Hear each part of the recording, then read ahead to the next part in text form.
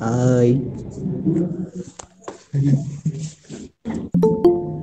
Sir class start ಆಯ್ತಾ?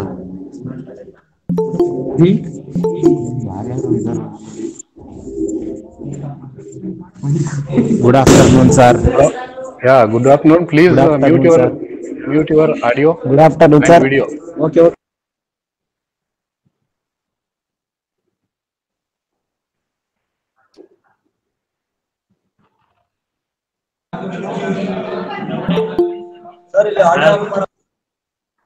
Please mute your camera and audio also.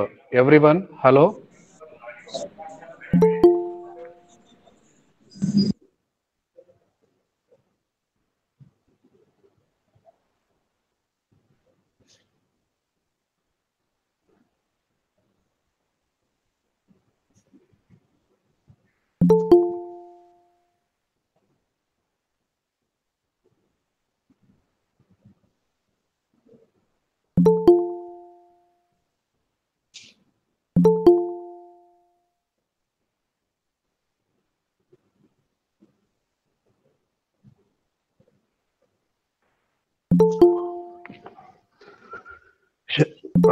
Can I start, sir?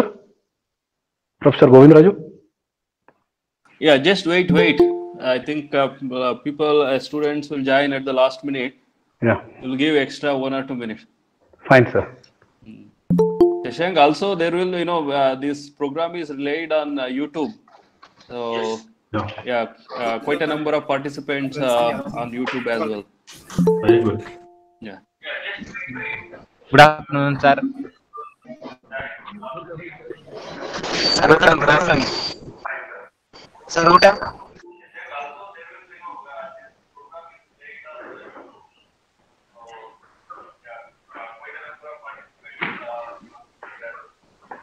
Vinayak, I think you have to ask them to mute their camera as well, in addition to audio.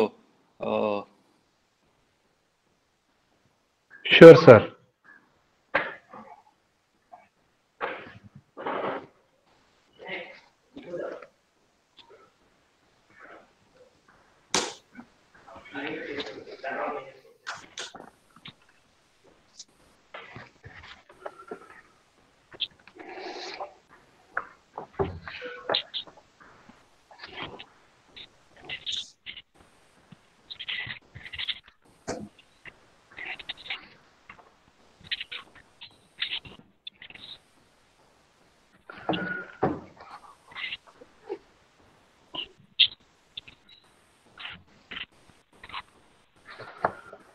Okay, let's start.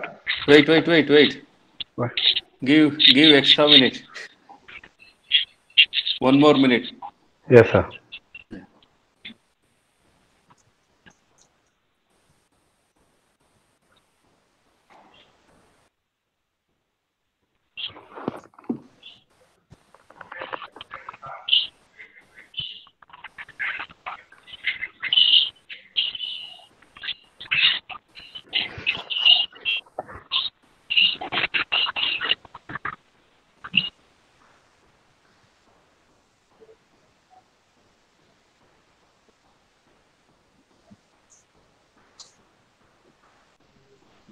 Yeah, Vinayak, I think we can start.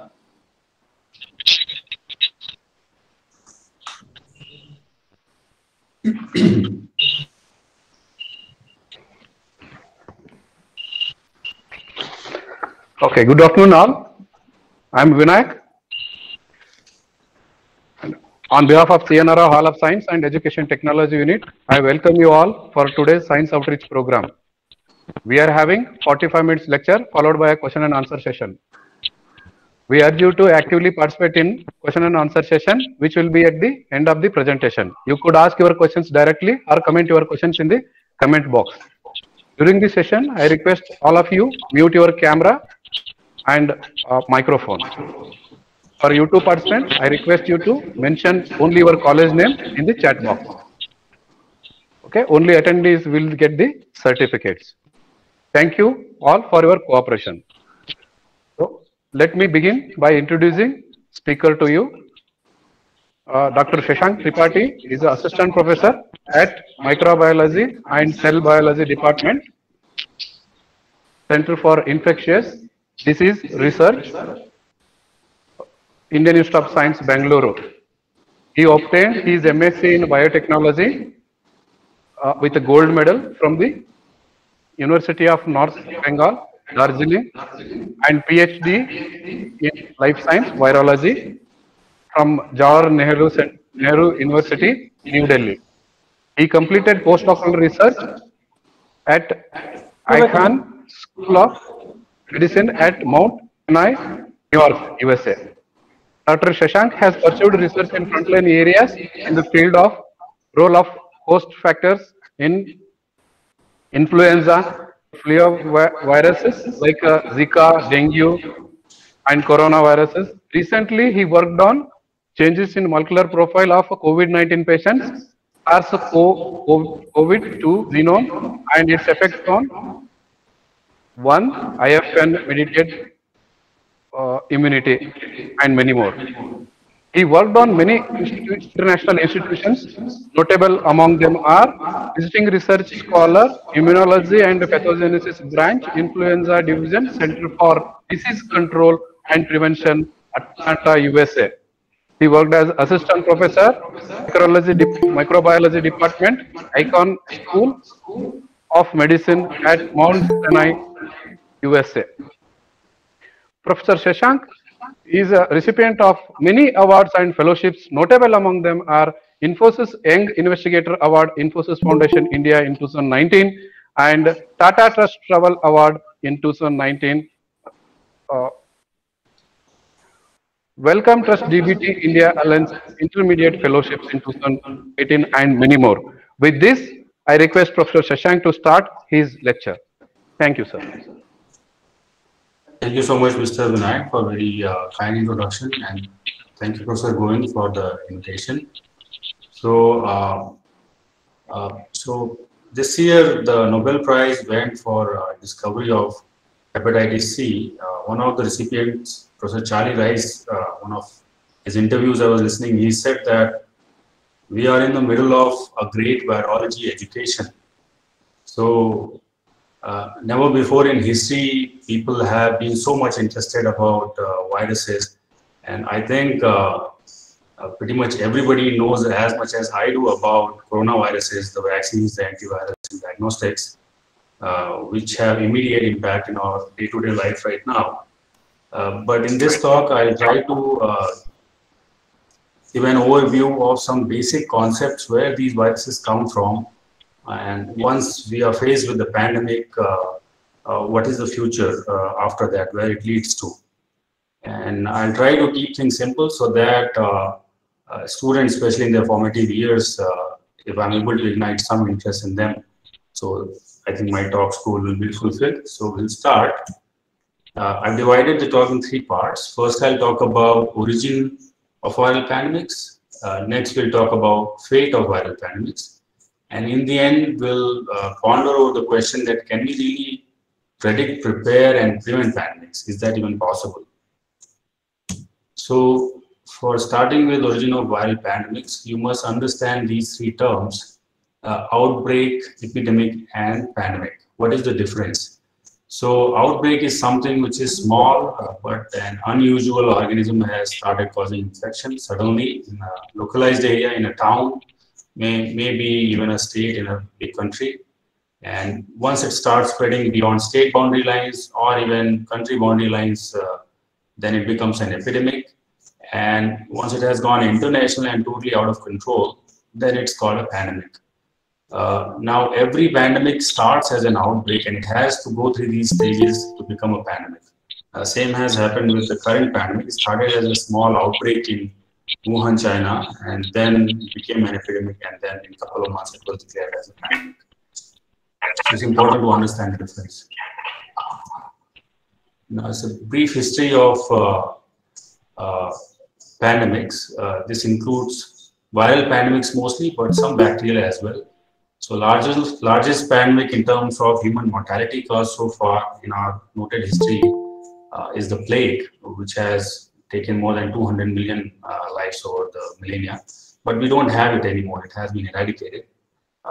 In recent history, at least in the last 100 years, most of the pandemics which we have seen, they are caused by viruses. That starts with smallpox, then Spanish flu, and then you see HIV, and then there are many pandemics caused by different kind of influenza viruses. And right now we have a first global pandemic caused by coronaviruses. So there are different kind of viruses. And you can see, if you look at larger scale of history, at least noted history, so the number of pandemics, their frequency has gone up tremendously in recent history. And this has happened because of the major factor which causes or which contributes to the emergence of these outbreaks or pandemics is the human population itself. So this is probably the most important factor, the human intervention in everything, required and unnecessary also. So you can see the world population has gone up in last couple of centuries tremendously, almost fivefold or sixfold. And with that, it has captured habitat of wild animals. It has started activities such as building unnatural structures or frequent travel, industrialization, blood transfusion, and other medical practices. All of these, they contribute to emergence of pandemics. And all of this started some 10,000 years ago when humans started practicing agriculture. So instead of being hunter-gatherers, they started living in one place in close proximity in large numbers, and then they started hunting animals from surrounding and capturing their habitat. And that's when the new kind of viruses started to interact more frequently with human population, and outbreaks and epidemics started. So this is probably the most crucial factor, that for causing pandemics, humans themselves are responsible primarily. They are the main factor. Beyond this, almost 60% of new outbreaks or epidemics, even which lead to pandemics, come from animals. And the animal interaction has increased because of agricultural invent and subsequent social living. But because of this, when humans come in contact with wild animals, the viruses which are present in wild animals, sometimes they switch over and they are able to infect humans. And then it leads to emergence of a new infectious disease. Usually these spillover events are inconsequential, mostly, but out of say million of such events, one rare event, the virus develops the ability to further replicate in the human host and then transmit from human to human. As soon as it develops the ability to transmit from human to human, it is capable for causing an epidemic or pandemic. And this term of spillover of viruses from animal reservoir to human and then further transmission is called zoonosis. And it has basically two steps: introduction and establishment. So introduction, as I mentioned, there are many events where there is spillover, but it's inconsequential, but it takes some time. And if the virus develops the ability to start replicating in human and transmit human to human, then there becomes the establishment. So these are the steps which are involved in emergence of new outbreaks, epidemics, and pandemics. And these are the stages. So there are several stages. So initially, say the virus will be exclusive to a particular animal species. And then upon several interactions with humans, occasionally in one event, the humans will get infected, but the virus will be limited to primary subject which got exposed. And that subject might get really sick or die off, but it will not spread the disease to other individuals. And examples of such primary infections are, say, Nipah, rabies, or even H5N1 and H7 and 9 bird flu viruses occasionally have infected and killed humans.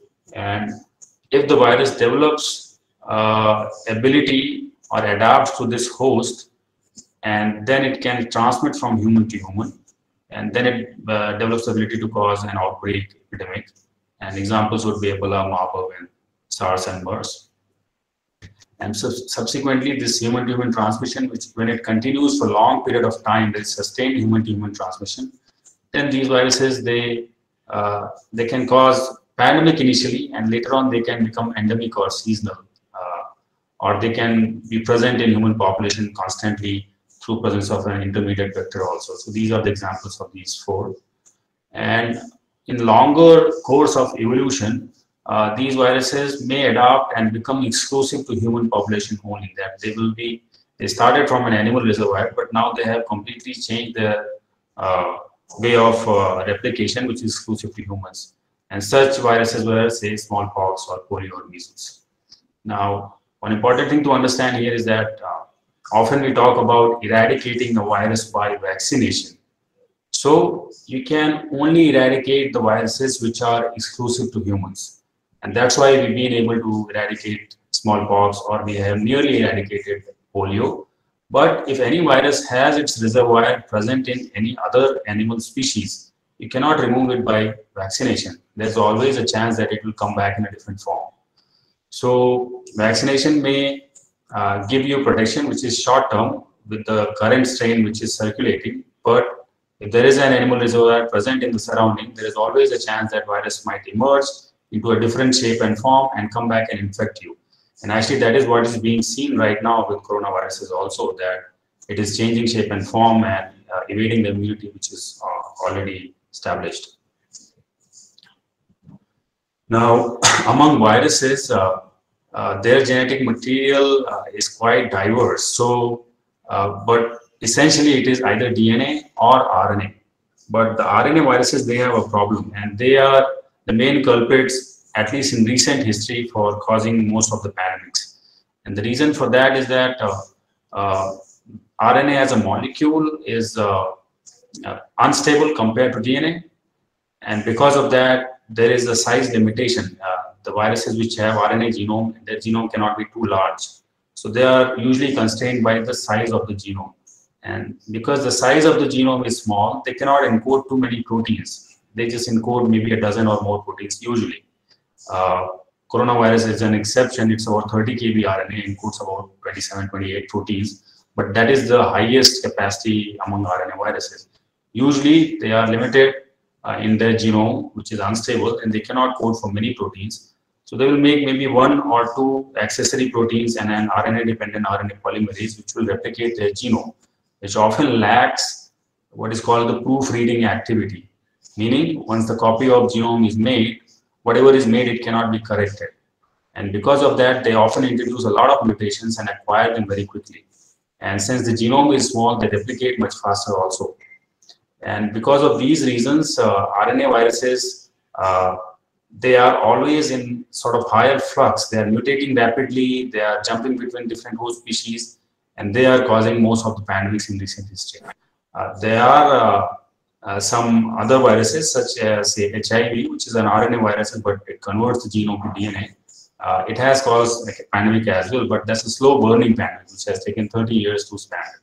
But RNA viruses, on the other hand, mostly cause acute infections, and they can cause rapid pandemics because their genomes, they mutate very quickly. So the steps which are involved initially, I showed you for their adaptation to human host, and then ability to develop human-to-human transmission that comes from their rapid rate of mutations. Now these mutations can happen through this error-prone replication of the genome, but there are few more mechanisms.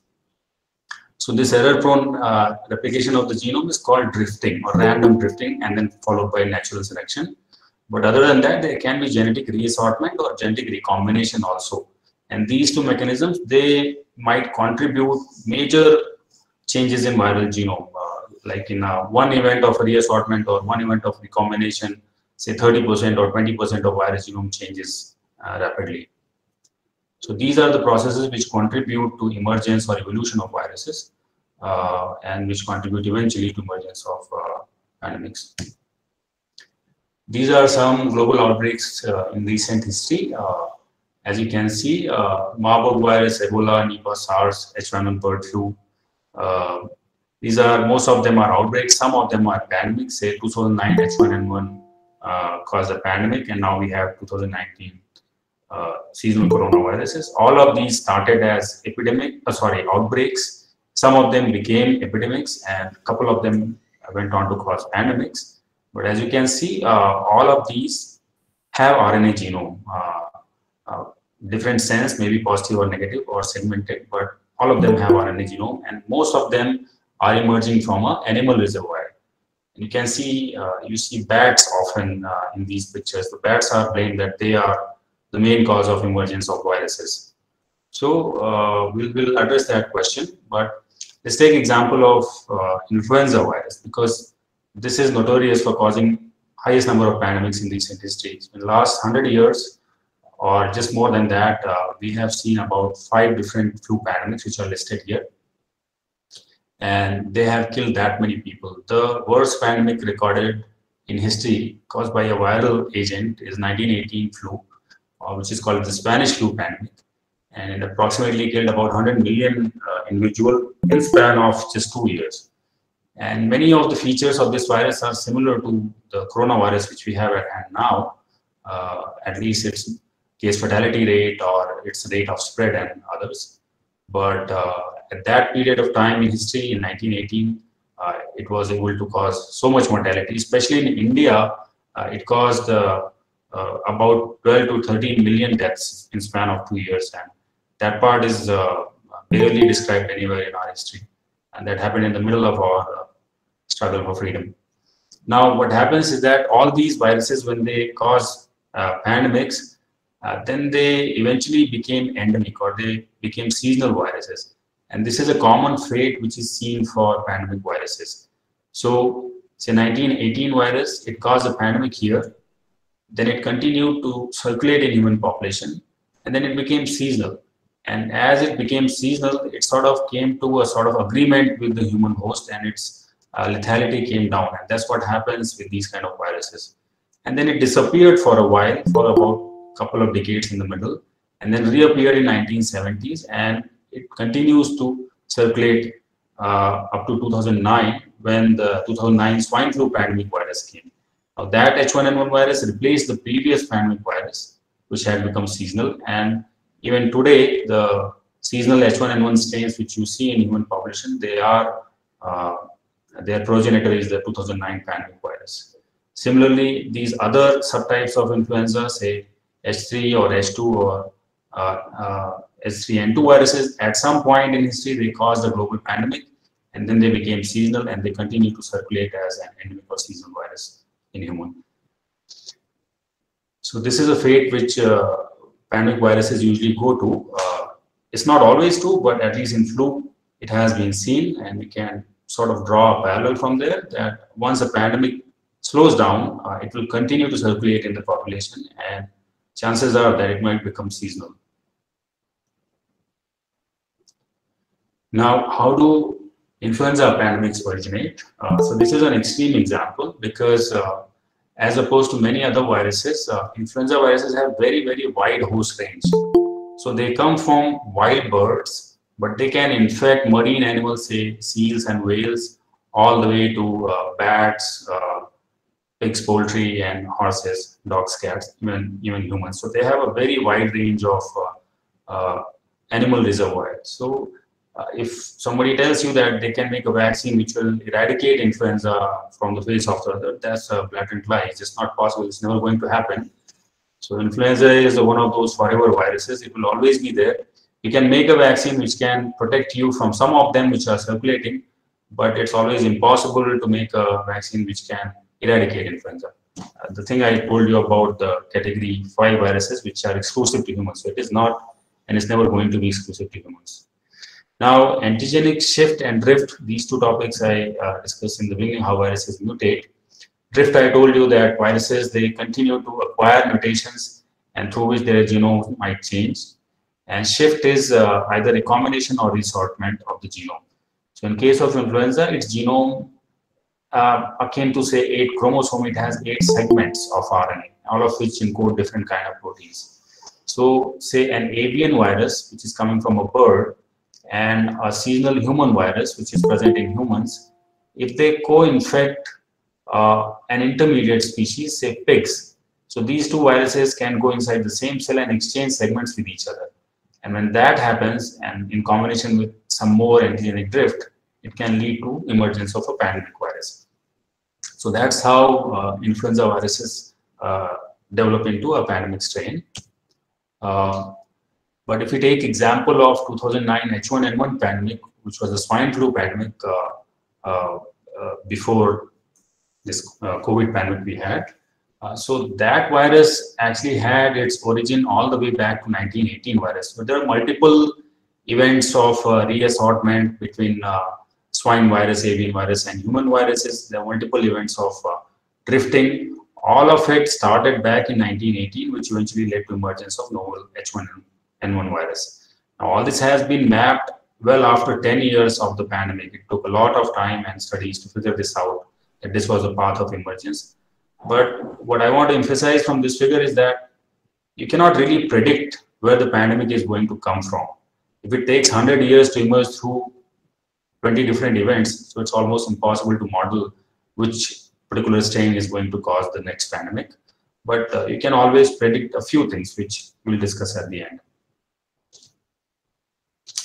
Now, HIV, it's another pandemic, but it's a different kind of pandemic. Influenza, or say coronavirus pandemic, which we have at hand, they emerge within a year or a few months, they spread across the globe. HIV, on the other hand, started in early 1980s, and it continues to be present in more than 35 million people around the globe right now. So this is also a pandemic, but it's a slow burning pandemic. And as opposed to influenza, HIVs primarily come from these monkeys or non-human primates. And the two kinds of HIVs, which are in human, HIV 1 and 2, they have also emerged through multiple crossover events between, say, manga bay monkeys and then chimpanzees. So there have been long sequence of multiple crossovers which have led to emergence of these viruses. So as of now, not really now, back in 2018, there were about 38 million people actively infected with HIV. For comparison, this is 3 times or more than 3 times the active cases of COVID-19 right now. So it's a much larger pandemic, and there is still no vaccine after close to 4 decades of research.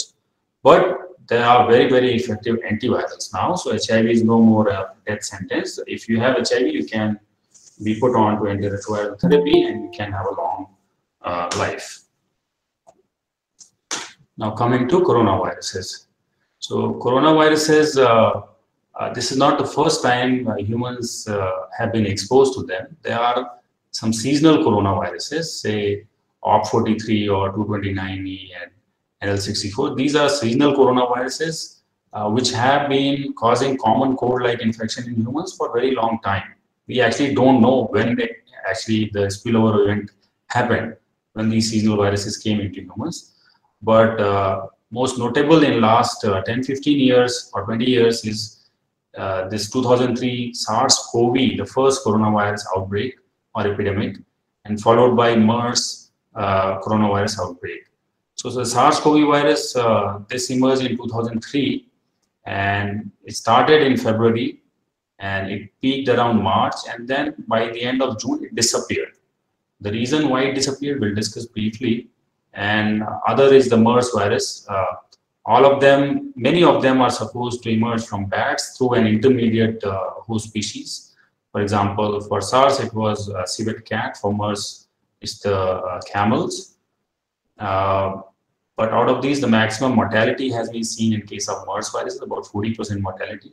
SARS virus had about 10% mortality. For comparison, the current coronavirus has mortality ranging upon geographical region, anywhere from 1% to 2.53%. Yeah, so this question, why so many bats here? Why these viruses are emerging from bats? So is there a problem with bats?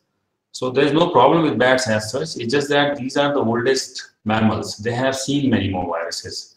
So also about 20% of species in mammalian order, so is bats, and about 1400 species are there, and they are social animals. So they live in clusters in trees like you see here, And they are among all of us in your local surroundings. We are surrounded by bat habitat, so or we have invaded their habitat, otherwise you can see.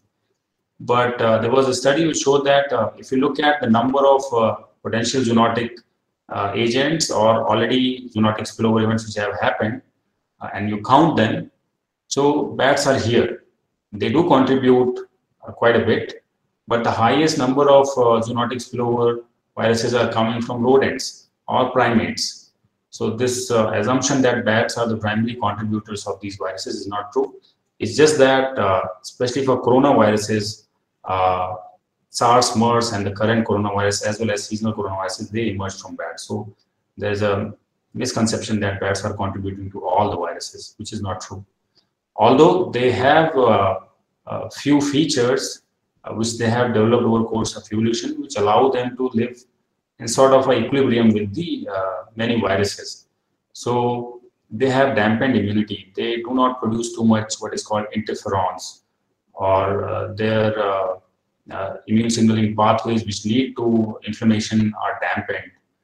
So because of that, they do not elicit too much of a disease symptom upon virus infection, and viruses can be present in them at certain titers, which is not detrimental to the host. And because of that, you see that they are often causing the spillover events. But remember, there are so many different kinds of bats. There is not one bat which is carrying all the viruses. So there is a large diversity, and there are only few species of the bats which are in close contact with humans, and they are carrying one particular family of viruses, say coronaviruses. And because we have seen them recently, quite a few, so we assume that bats are the major contributors. Okay, let's discuss now in detail SARS-CoV-2 and its origin. So SARS-CoV-2, many of you, or I think most of you know now, that comes from this coronavirus family. It looks like this. It has a positive single-stranded RNA genome. I already told it's the largest genome among RNA viruses, and makes some 27, 30, something like that proteins. And there are other seasonal coronaviruses which are shown here, which have been causing about 30% of all cold-like infections. This is important because these infections give you some cross-protective immunity, and that will be important in the end of the talk. And there are other coronaviruses, SARS-CoV-1 and MERS, which we discussed earlier. Now, this started again as an outbreak in Hunan seafood market. That's what has been claimed. And then the outbreak spread to Beijing, then out of China to European countries, then USA, and then all over the globe. But the claim that it started in Hunan seafood market, it doesn't really hold very well, because the first case which was reported, that individual did not have any exposure, or he did not even visit the Hunan seafood market. So where did he get the virus from? It's not clear. And also retrospective studies for presence of antibodies in samples which were collected prior to the start of pandemic in China, they show presence of antibodies against these viruses. So it's likely that the virus was there circulating in those areas in China much before, say, December 2019. And it was undergoing those changes which allowed it to replicate more efficiently in human, and then eventually acquired the ability to transmit from human to human very successfully. And that's when the outbreak spread out. Now, when WHO-led investigation is on these matters, so hopefully we'll come to know what exactly happened.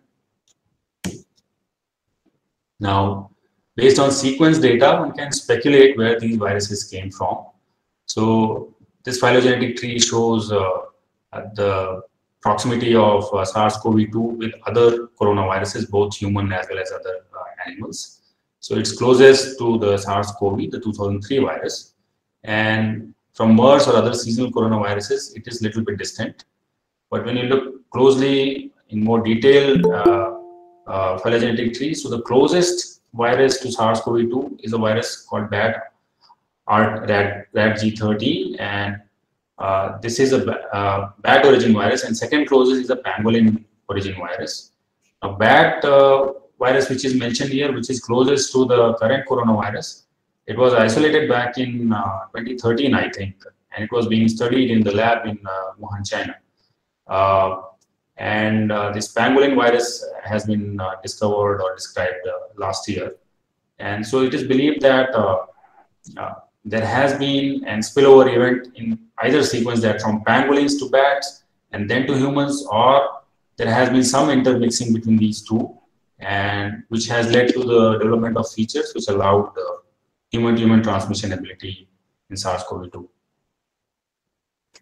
Now, this is further getting into possible origin of this virus. So here we see a linear structure of a spike protein, the main structural protein which allows the virus to bind to a host cell. So it has two important features. One is receptor binding domain. So this domain folds and it binds to the ACE2 receptor on human cells and allows virus infection. And then another feature is called polybasic cleavage site. This allows efficient cleavage and proper folding of the spike protein, which can make the virus ready for subsequent round of infection. Now, this receptor binding domain, if you look at it closely, SARS-CoV-2 has receptor binding domain which is very similar to, say, bat RTG13 or pangolin viruses, but it is very different from human SARS viruses or other closely related bat viruses. So it sort of obviates the possibility that it has been engineered, because if somebody has to really do that, he would try to adapt it based on SARS-CoV. But if you look at the other feature, which is polybasic cleavage site, which makes the viruses more infectious, this feature is basically multiple arginine residues, and this has appeared suddenly out of nowhere. It is not found in any other bat or human coronaviruses, and this has appeared suddenly in SARS-CoV-2. So origin of this polybasic cleavage site is still being investigated. It's not clear. It is possible that it has come through a recombination event, but for that recombination also another wild type or related coronavirus has to be there which has this site. Other ways it can develop is that if you continue to take a wild type virus and passage in human cells for a long time, it might develop this ability.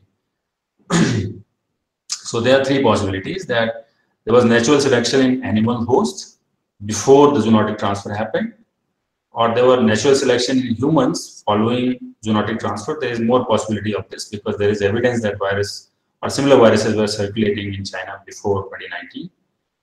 Or there is a remote chance that there might be some passaging of the virus in experimental condition which allowed it to acquire these features. But all of this is speculation at this moment. Now, fate of viral pandemics. So, we can only speculate about fate of viral pandemics and learning from previous pandemics. And as the history is there, so most of previous pandemics have been caused by influenza. So whatever we observe in influenza, it may or may not translate exactly to coronaviruses, but there are many similarities between those two viruses. Both are RNA viruses, both are coming from animal reservoir, both are causing respiratory disease and spread through air droplets.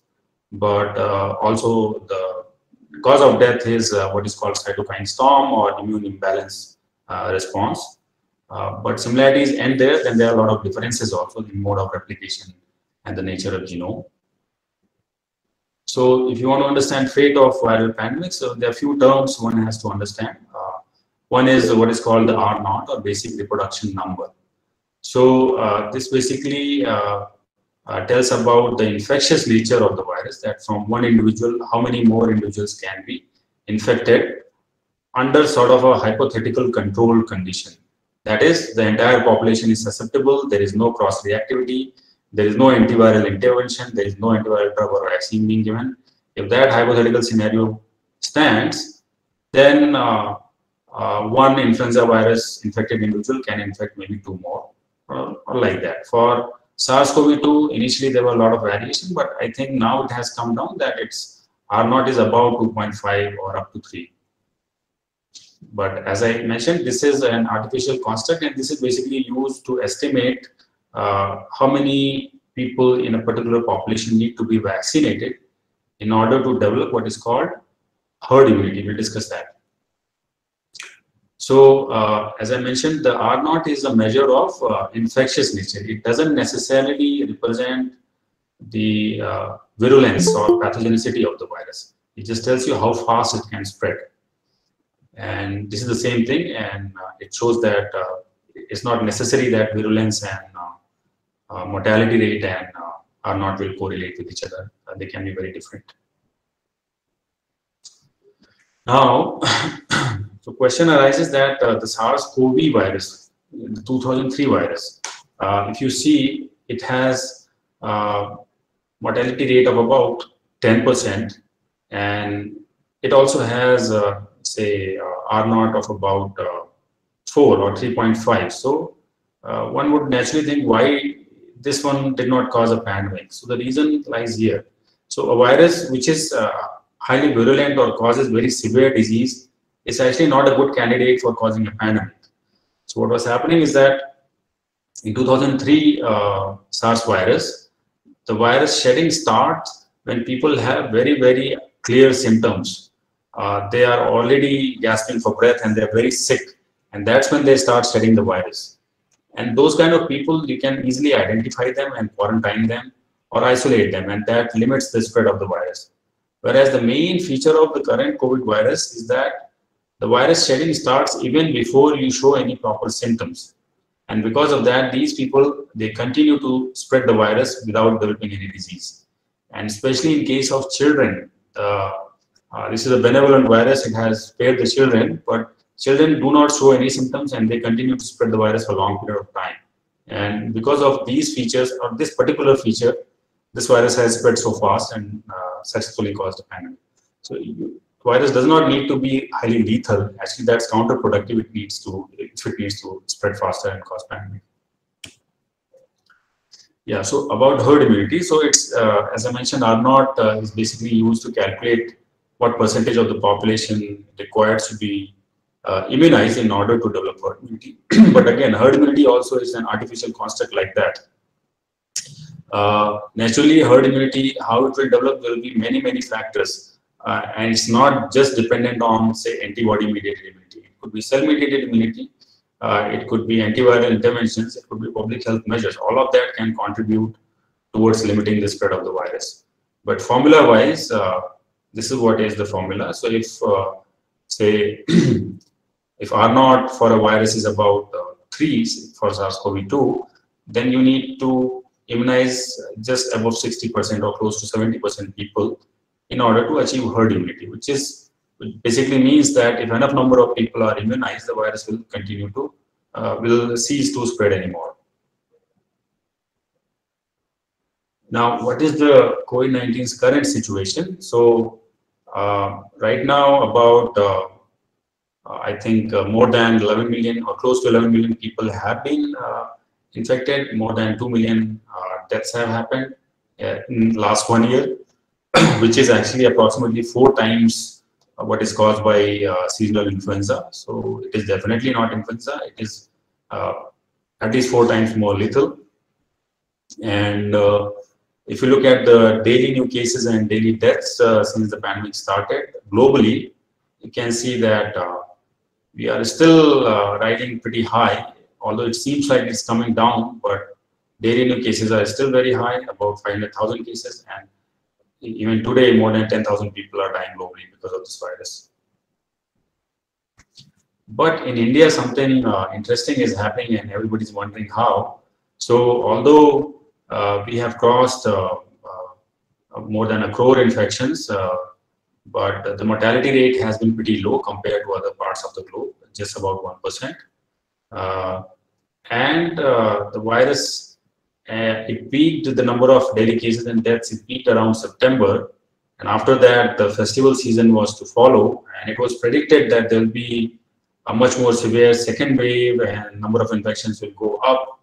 But that has not happened. The virus has waned and the daily number of deaths have come down drastically. So there are things one can speculate why this has happened. And now I think just today or a few days ago, this data on serosurveillance came from ICMR. So back in April, when they did first serosurveillance, so 0.7% population had antibodies. That means 0.7% population was exposed to this virus. In August, it went up to 7.1%. And this data on serosurveillance is from December month. And it shows that about 20% or just higher than that, people have been already exposed to this virus.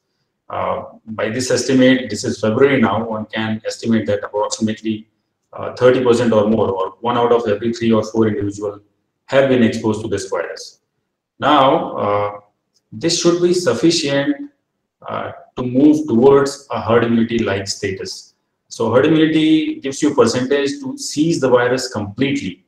But when you start to approach herd immunity threshold, the virus slows down also. So it's not like it comes to a rapid halt. In natural scenario, there are many other factors which are contributing.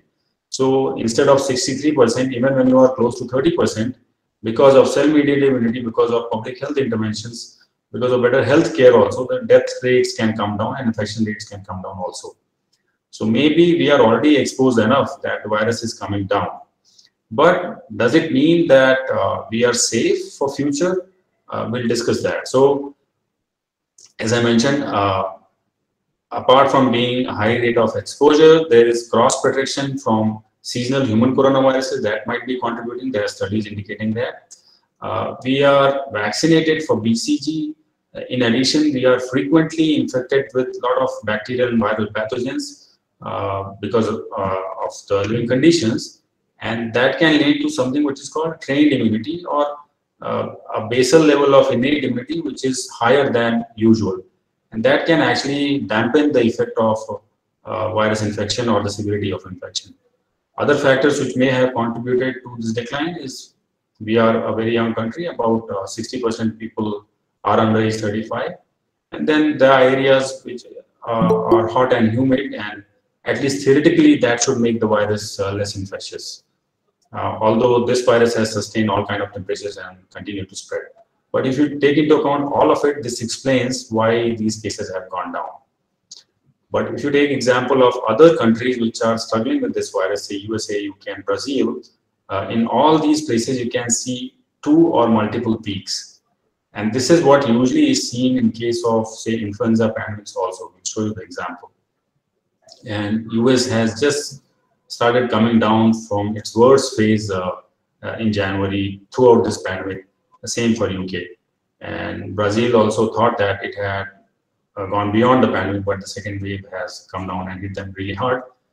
We can take example of this town or the area in Brazil called Manaus.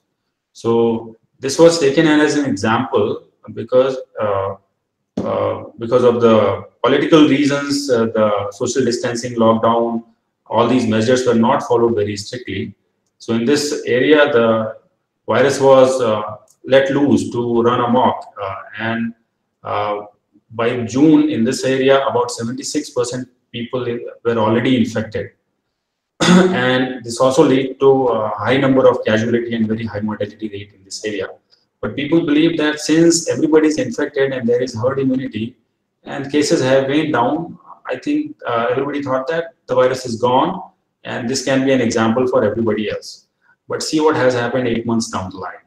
The virus has suddenly surged, and this sudden surge has become so much so that the number of deaths are higher than even the first wave. And the reason for this sudden surge, we can speculate there is emergence of a new strain which has mutations which allow the virus to escape the immunity which was generated here. Also, the immunity which is generated by first infection, many studies have been done so far. They show that it lasts approximately 6 months. And then there are scientific misfires. So the people already claimed in published literature that virus has gone away from this town and they are protected, so everybody else should be. And then government failures and public indifference. So all of these have contributed to the emergence of this virus, which is running wild right now in Manaus. So we can take a cue from here that right now India looks like this, but we should not let our guard down. It can happen that several months down the line, the virus has drifted, it has escaped the immunity which we have developed, and then it may develop into a new strain as it has happened in UK, Brazil, and in South Africa also. and it can cause a second wave, which could be much. So only chance or only a ray of hope that we get this window, and if you are able to successfully immunize our people with the vaccine, then maybe even if there is a second wave, we will be able to mitigate its severity, and then sooner or later it will become endemic, and we'll stop having severe episodes of COVID disease, and everybody will get common cold-like disease. So that's where it's headed. And similar trend was seen in 1918 Spanish flu also. So this also had sort of 2.5 peaks. So there was first peak, then second and third peak. Second peak was much more severe, and it was caused by a strain of the virus which has mutated from the first strain. And later on, it mutated again, and it caused another outbreak. And then followed by that, it became endemic and seasonal, and it continued to be present in human population until 1940s or 1960s. Sorry. So it attacked population in waves. And as mentioned earlier also, that all these pandemic viruses, they introduce at different points, but after that they became seasonal, and they continued to circulate in the human for a long time. But this has happened in case of influenza. It may or may not happen in case of COVID-19, but there are chances that at least for a few seasons we will continue to see the virus. Different intermediate or intervals when the immunity wanes, and then it might happen that we might start getting reinfections, but if enough cross-protective immunity develops, that may not happen. So we cannot say certainly, but there are chances that for a few seasons we can see the virus. So last point, can we really predict, prepare, and prevent pandemics? So as shown by the history of emergence of 2009 swine flu pandemic, it took almost 100 years and multiple crossover events and antigenic shift and drift, which led to emergence of that virus. So you cannot predict that. What one can do is one can look around in the environment and see what all viruses are there in humans and also in the animals which are in close proximity. So for example, influenza, if you take, so we are very closely interacting with, say, pigs and poultry, horses, cats and dogs and bats. So if we very thoroughly explore all the flu viruses which are present in here, then we can predict that the virus which might emerge and cause next flu pandemic would be something very similar or within this set of viruses. And for flu, actually, it is very apparent. We are frequently having bird flu outbreaks with H7N9 and H5N1, and those have been infecting humans and causing dead-end infection, but with very high mortality rate. So all they need to do is develop ability of human-to-human transmission. If that happens, we'll have a pandemic at hand, which is much more lethal, which may play out well in terms of controlling the disease, but it may play out very badly for the specific area where the outbreak might happen. So this is just an example of flu, but one initiative, for example, say Global Virome Project has been proposed, where objective is to sample and sequence every virus which is present out there in our environment. And overall, the estimate of cost of this project is $5 to $7 billion, which is a fraction of one single vaccine project. So this is worth doing, worth chasing this target, so that we know actually what is around. If you know what is around, then you can sort of shortlist based on some logical reasoning that these could be potential pandemic candidates. They are present in the animals with whom we are closely interacting. They are present in the forests where human habitat and animal habitat is in conflict. Based on those features, we can predict. But you cannot be very, very certain and sure that this strain of this virus is going to cause a pandemic. So what you can do for preparedness, you can develop broad spectrum antivirals. So all viruses are host dependent. They require host cellular machinery. Many viruses, they share enzymes which are similar in nature, say RNA dependent RNA polymerase. So one can develop antivirals which can block, if not all, at least a handful of important viruses. So one can chase broad spectrum antivirals, and one can develop protective vaccines which are plug and play platforms, such as RNA vaccine or a universal influenza vaccine or viral vector based vaccine, all of which has been actually realized in case of COVID-19, and we have so many vaccine candidates in several clinical trials, many of them approved. We must always remember that this was an easy virus for developing a vaccine. It didn't mutate so much. The immunity which is generated lasts for about 6 to 8 months. And we don't know subsequent seasons what will be the rate of protection, but it was not hard at all. And a single antigen just spike, if you immunize against that, you develop protective immunity. That luxury is not available for influenza or many other RNA viruses. They mutate too rapidly to escape immunity. The immune response generated is very complicated. And say in case of flaviviruses, if you immunize with these antigens, instead of protection, you might get even severe disease. So this was an easy virus to develop vaccine, not to take away the credit with which everybody has come together and developed candidates. But we should keep in mind that future challenges could be much more complicated, and we may not be able to develop vaccines that rapidly. In the end, I would quote this statement by Charles Darwin that variability is not actually caused by man. He only unintentionally exposes organic beings to new conditions of life, and then nature acts on the organization and causes it to vary. And that's what leads to emergence of outbreaks, epidemics, and pandemics. Last slide, I'll show you this cartoon where the bunch of goats, they're looking at a wolf and denying its existence. Some of just saying that there is no wolf at all. Some say we rely on herd immunity. Some say that a healthy and well-trained body can survive a wolf bite. And some say that only sick and old get attacked by wolves. So we should not be one of these sheeps, and then we should be very vigilant and aware, and we should acknowledge the presence of the wolf and develop means to prevent its attack on us. Thank you, and I'll end here. I'll take questions. Yeah. Thank you, sir. Thank you for a wonderful talk. Now we have question and answer session. I request you to ask your questions directly by unmuting or comment your questions in the comment box. Hello. Hello, sir. Professor Shashank, thank you very much for that wonderful talk. And also it was indeed a detailed information for our audience. For the sake of our audience, I just wanted to ask one question on behalf of all of them.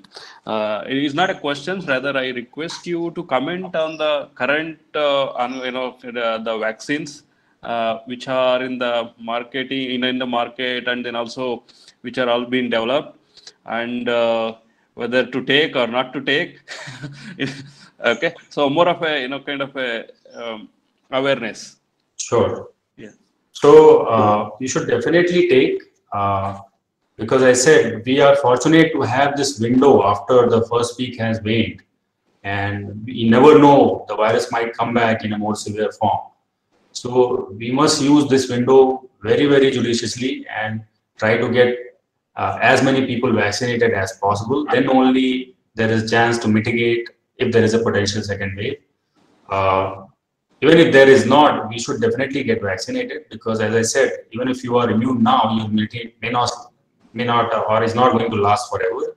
For this particular virus, we already know it will last about half a year, and then you will be vulnerable again. So the current vaccines which are available in India, both are very good. Both have more than 90% efficacy, at least for the adenoviral vector vaccine. For Covaxin, it's a time-tested platform. We have been, or globally, this platform has been used for a very long time. Inactivated vaccines, they are always advantageous in terms that they don't just depend on one spike antigen or one main developed protein. They have other viral components in them also, which develop a wide range of antibodies. And antibodies don't protect you against viruses just by preventing virus entry. There is complement action, there is antibody-dependent cell cytotoxicity. So there are multiple ways by which antibodies can, mitigate virus infection. So that's a good platform, and both antibodies, both vaccines which are available in India, I think people should definitely take them without being hesitant about anything, because there is enough people who have already taken, and we see that there is no side effect as such. For everybody's knowledge, the RNA vaccine which came first, it is pretty painful. It's very painful vaccine. Although it works very well, it's very hard to store. Requires ultra low freezing temperatures, and its second booster, when it's given, people they take a couple of days off from their work because it's that painful. So compared to those, what we have at hand are pretty good vaccine. We should take them. Thank you. Thank you. Yeah, Vinayak, over to you. Yeah, thank you, sir. And there are some questions from the YouTube, and Beena Rani is asking a question, and is coronavirus can replicate within the cell or what? Yeah, all viruses, they need a cell to replicate. They cannot replicate on their own. Yeah.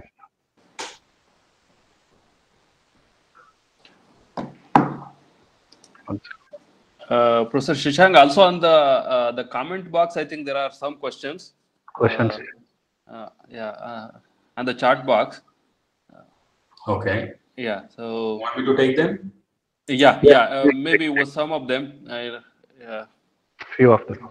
So, okay, is vaccine efficient? Yes, most of them are. As I said, this is an easy virus to tackle with a vaccine compared to many other very difficult viruses. So I give you example of HIV. 40 years on, we don't have a vaccine. And what type of COVID-19 vaccine is most likely to work? Again, same answer. Most likely all the vaccine platforms are going to work well against this virus because this is an easy target. And there are more types of new viruses. Yeah, that's inevitable. That's what happens. It has been seen in history in other pandemics also. Viruses, when they come into human population, they take some time to find the equilibrium to avoid killing the host and spread sort of peacefully. And that requires several permutation combination of genetic variations. Some of them can be more severe, some of them can be less. So it takes time. And why there are two vaccines in India, Covishield and Covaxin? Well, it's good that we have two vaccines. Both are good. Covishield is based on replicating adenovirus backbone. So it sort of acts as if the cells are getting infected with the coronavirus, only that there's no disease and you get proper immune response. Covaxin, on the other hand, is based on time-tested inactivation platform, which should elicit antibodies against many structural viral proteins, not just 5, which is useful. How can we predict that some animals around us are affected by some virus? Well, that's what I said. We need to sample our global virome around us. We need to look into all the viruses, and now the genomics technologies have advanced. You can do metagenomic sequences, which can give you basic idea that what all family of viruses are present. And if you want to dig deeper, you can dig deeper and do more specific sequences to identify specific strains. But sampling and understanding what all viruses we are surrounded by, it's very important. Why some people are asymptomatic? So this is an important question, and one everybody should understand, because this is important for protecting yourself also. So other than your underlying immunity or your disease status, that will contribute whether or not you will develop a symptomatic disease. Most important factor which determines whether you will get a symptomatic disease or not is the extent of exposure. If you are exposed to a large quantity of virus, you will develop a symptomatic disease. And if you're exposed to a minute quantity or a moderate quantity of virus, you will develop mild disease. And this is what is routinely seen when people do animal challenge studies. So that's why you should avoid risky behavior and not go to crowded places without mask, because there are chances that you'll get exposed to large quantity of viruses. So even if you get exposed to minute quantity of virus, you might develop antibody and immune response without being really very sick. So some people are asymptomatic mostly because they got lower exposure of the virus amount. But other than that, there are genetic or underlying disease factors which can contribute to more severe symptoms. How can a virus mutate? Well, I explained this to you that their replication is error prone. Their genome is small. They cannot make too many enzymes which can correct their replication behavior. That's why they continue to acquire mutations. Other than that, they can recombine, they can reassort and change their genomes very rapidly. Why do vaccines cause side effect? A vaccine causes side effect depending on what pathogen is being targeted. So every pathogen has a very different kind of biology, mode of replication, and pathogenesis. And the side effects you will see, it will depend on the virus. For example, in case of dengue, if you vaccinate against its envelope protein, it might enhance the disease. And that phenomena happens through antibody-mediated enhancement. That has been not seen, fortunately, in case of coronavirus vaccines. So that's why also it's an easy target. We did not see any vaccine-mediated or vaccine-enhanced disease. But similarly, say, inactivated vaccine platform when used for RSV, respiratory syncytial virus, they cause very severe disease. So there are chances where you're trying to protect, but instead you lead to severe disease, and that depends on a particular pathogen which is being targeted. Other than that, the vaccine component itself, what kind of adjuvants are being used. In the early days of vaccine technology, they used to cause some side effects, but now that field has advanced so much, those kind of side effects are not there anymore. Are they safe? Definitely, they are. What is the last solution for COVID-19?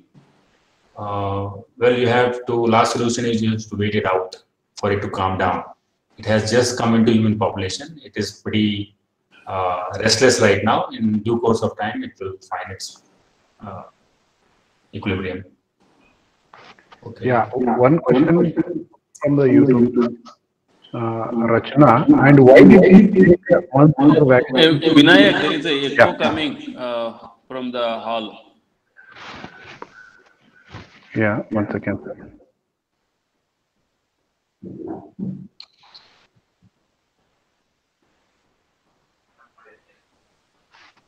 Hello?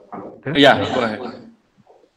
No, I think there must be a problem, sir. That end. Okay. Yeah, why don't read out the question? Yeah, Rachna is asking, okay, why did it take months for vaccine production? Because already we have know the family of coronavirus came in the previous different viruses like that. The question is like this, sir. So, at least in this case, the first vaccine from the first report of virus genome, obviously you need to know the virus genome sequence in order to make the protein. So the first report of virus genome and the first vaccine candidate, the RNA-based vaccine candidate, which went into phase 1 clinical trial, it went into clinical trial in 2 months, which is unbelievable. So this is the shortest period I've ever observed. It just does not happen. So vaccine candidate development itself, which happens in laboratories, can take years or decades. And once you have something which works in, say, animal models, which are called preclinical models, then you take to clinical trial. And those are done very meticulously, slowly. So first you will test it in small number of humans that it is safe. Then you will test in slightly larger population that it is eliciting immune response. And then you go to a phase 3 trial where you do vaccine and placebo challenge in thousands of people. And then you try to see whether the vaccination has prevented the incidence or not. Now, for developing vaccine, the question you asked that we already had previous coronavirus incidences. We could not develop vaccines against, say, MERS or SARS because the virus has disappeared from the population. If you want to do a phase 3 trial and estimate the efficacy that the vaccine is causing mitigation of virus spread, the disease has to be prevalent in the population. If the disease has disappeared from the population, you cannot do phase 3 trial. And that's why there were many candidates which were in phase 1 trial for, say, SARS-CoV or MERS or for, say, Zika virus also. But they could never be tried in phase 3 trials because the disease disappeared on its own. So because of that reason, some viruses are difficult to tackle because they come and go. So Zika virus, it appeared in 2005, then disappeared, then came in 2007, disappeared, then came back in 2015 and disappeared. And now it might come back again. So you will always be chasing the virus. So there are many complications. As I mentioned, this was probably the easiest target to develop a vaccine, but it was a good practice target, and we have developed the technologies which we need.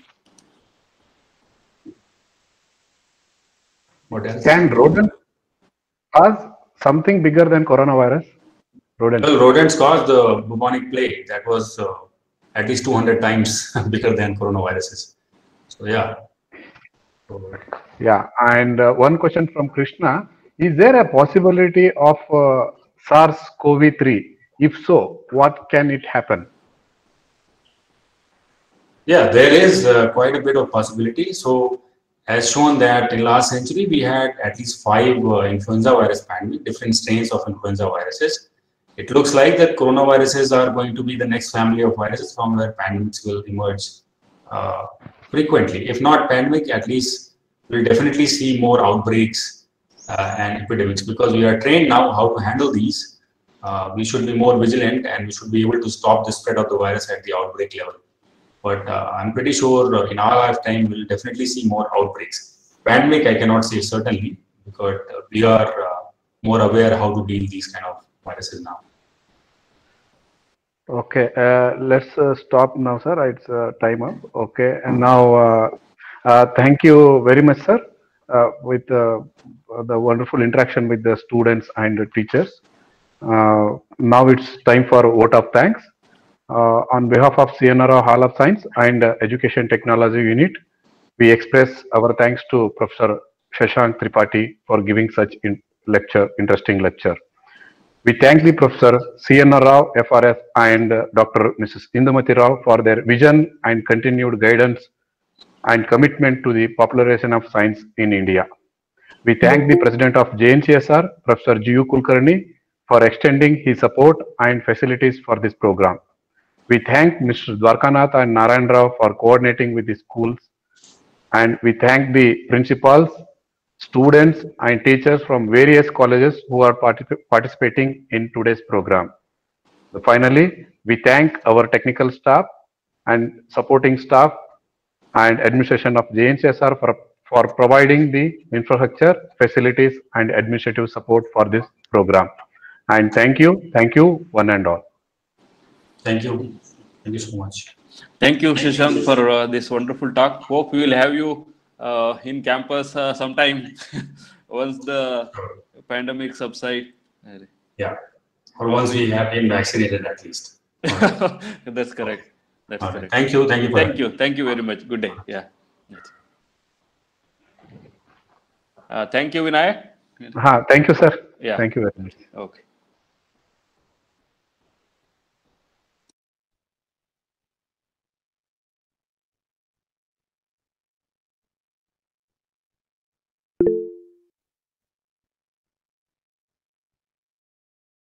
Dear students, and there is an announcement. I have given the feedback link in the YouTube description. Please make use of it. And I am sending the Google Meet link, the feedback form to your WhatsApp group also. And please use it for your certificate. Please check the YouTube description. I have given over there. Yeah.